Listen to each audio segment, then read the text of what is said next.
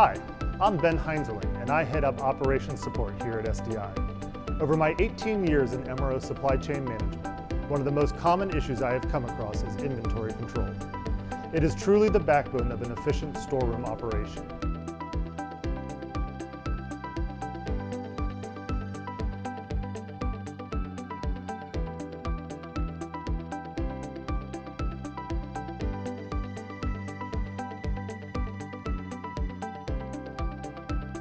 What we at SDI have learned is due to the dynamic nature of this environment that simple min-max ordering methods do not account for the rapidly changing needs of our clients. Forecasting for MRO lends itself better to this environment.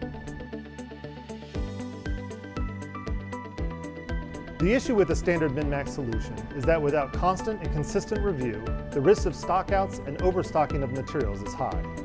Roughly 50% of a plant's annual unscheduled asset downtime can be attributed to the lack of spare parts and stockouts. At the same time, 30% of inventory in stock will never be used. Many companies look at inventory management from just one point of view, but an effective inventory management system looks at all possible areas to cut costs and clean up your processes.